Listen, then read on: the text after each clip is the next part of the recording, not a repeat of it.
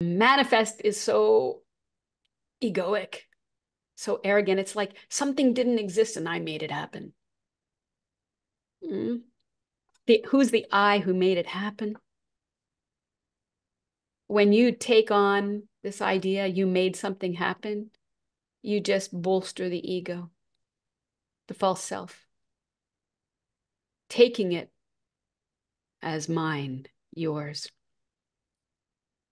Nothing belongs to you, but everything is you. Nothing belongs to you like we want to have everything. We want to manifest everything so I can have it. This is ego, ego, ego, right?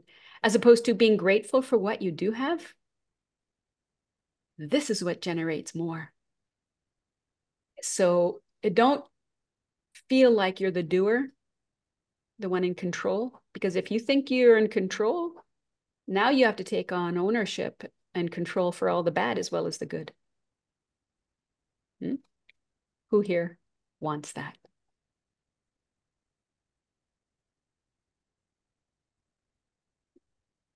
And some people do exactly that.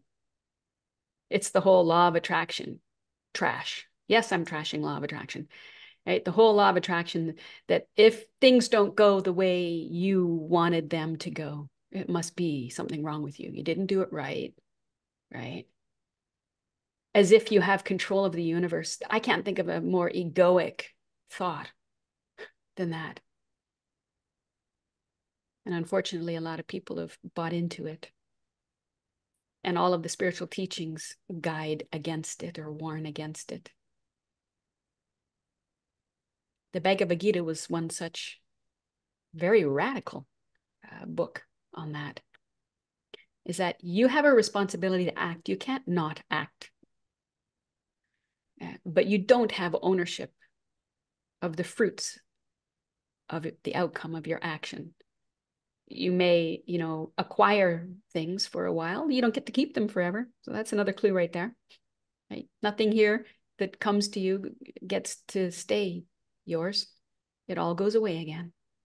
We're just sort of shepherds. We're just sort of caretakers, And if you're out of your dreaming mind, you'll do the best job of taking care of things.